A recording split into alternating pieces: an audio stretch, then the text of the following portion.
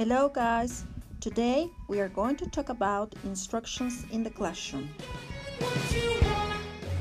Do you remember your primary school? Was it good, small, modern, or fun?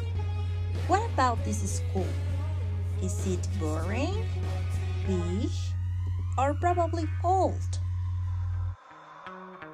We have to follow different instructions in the school. The instructions you hear every day in your classroom are called imperatives. They are used to tell people what to do or what not to do.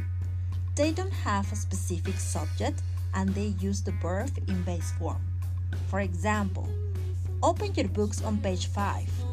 Stand up please, or write on your notebooks.